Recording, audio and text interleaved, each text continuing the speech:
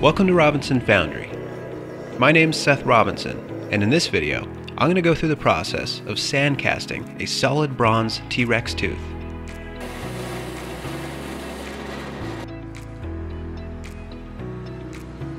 This is a resin copy of the largest Tyrannosaurus tooth ever found. It's an awesome looking tooth and a great example of just how large this truly fearsome animal was. I think this resin copy is great, but I wanted to make one in bronze. The first step in using this tooth to make a bronze copy was to figure out where the parting line will be. The parting line is the dividing line between the two parts of a mold. I used a machinist square to lightly scratch a line into the resin tooth and then traced it with a washable paint marker.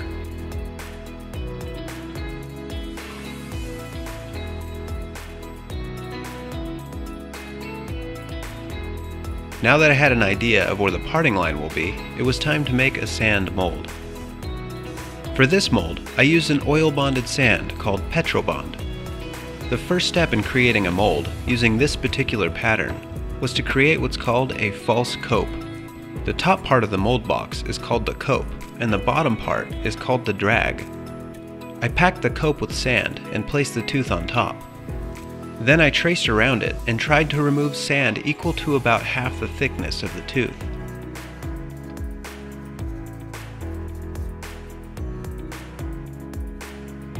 Next, I placed the tooth into the cavity and then packed sand down around the edges.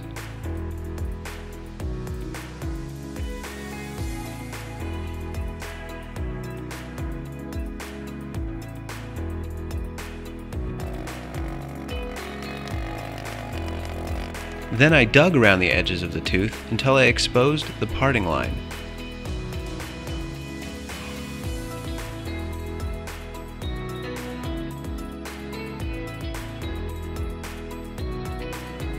Baby powder was used as a parting compound, which will prevent the two parts of the mold from sticking together. Next, I placed the drag onto the cope and tightly packed it with sand.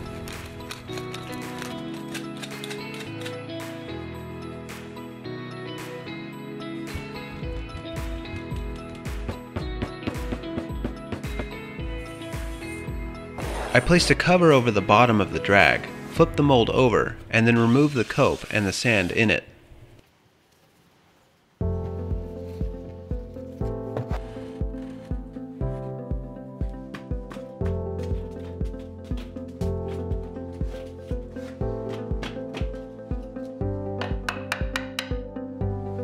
Then I placed the cope back onto the drag, filled it with sand again, and tightly packed it down.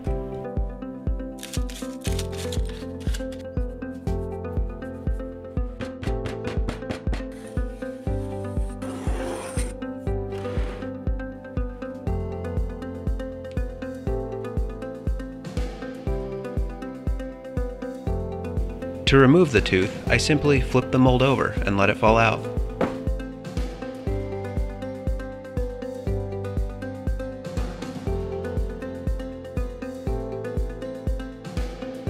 Next, I cut a hole into the mold to pour the metal into, called a sprue, a channel for the metal to flow through, called a runner, and vents to allow smoke and hot gases to escape through as the mold is filled with metal.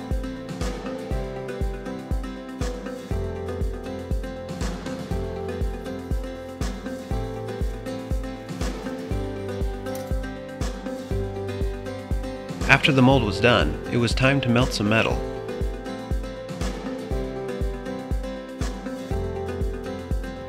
I estimated that the bronze tooth alone would weigh 8 to 9 pounds.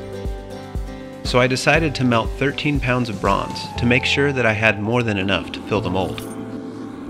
The crucible in my furnace was already hot from another casting, so I had to leave it in the furnace while I filled it with copper.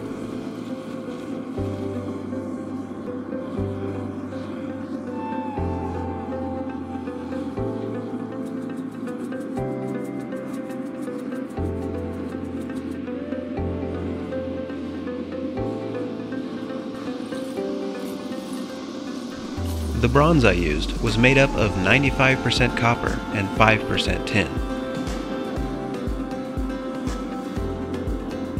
First I melted the copper, which took about 40 minutes in my homemade furnace, and then I added in the tin. Copper has a melting point of 1984 degrees Fahrenheit, which is 1085 degrees Celsius.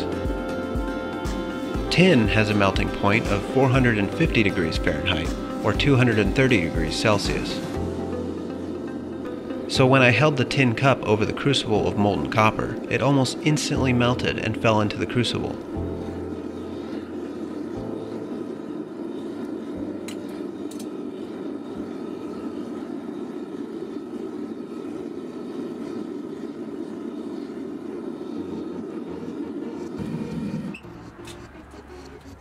I made sure that the temperature of the bronze was about 2000 degrees Fahrenheit, or 1100 degrees Celsius, and then poured the metal into the mold.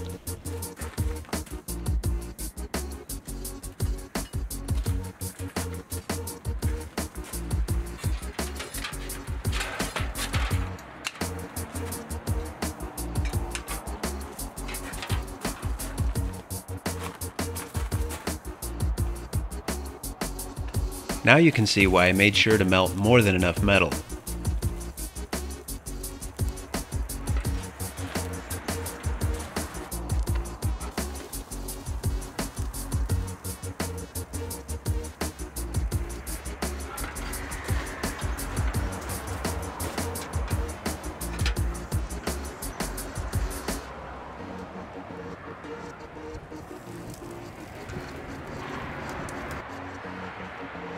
I let the mold cool down for a while and then opened it up to see how the casting turned out.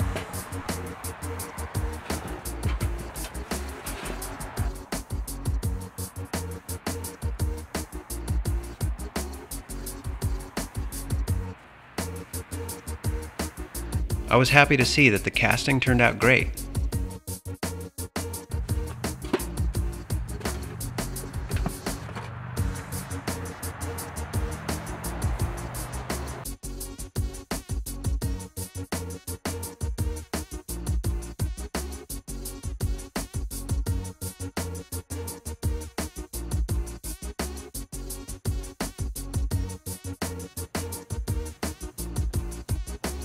Next I went to work cutting and filing off the excess metal.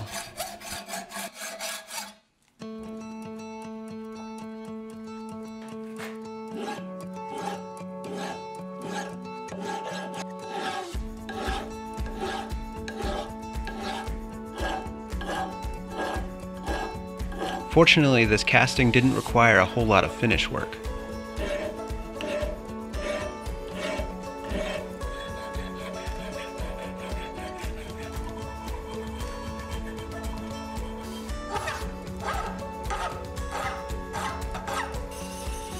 After I was done filing off the excess metal, I used a wire brush to shine up the casting.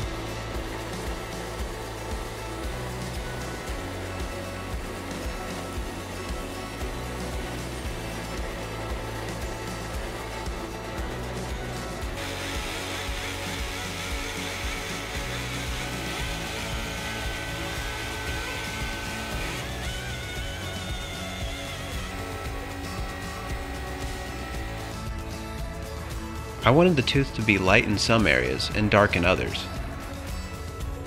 So I used a liver of sulfur to create a very dark patina.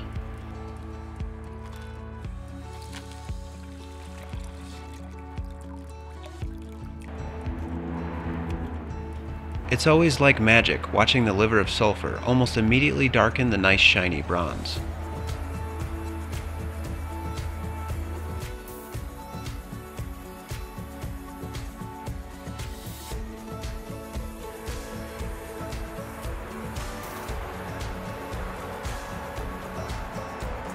Next I used some steel wool to polish only certain areas, which gave the tooth a nice contrasting finish.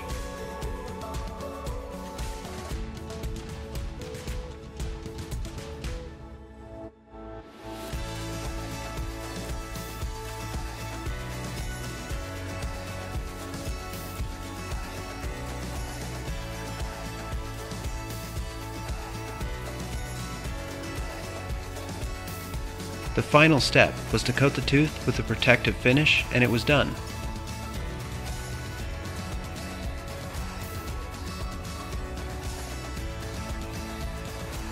I love the way this Tyrannosaurus tooth turned out. It ended up weighing 8 pounds and certainly feels like it when you hold it.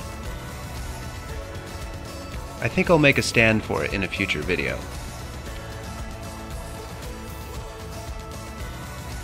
And as always, I hope you enjoyed watching this video, and if you did, please give it a thumbs up, tell me what you think in the comments, and subscribe for future projects. Thanks for watching.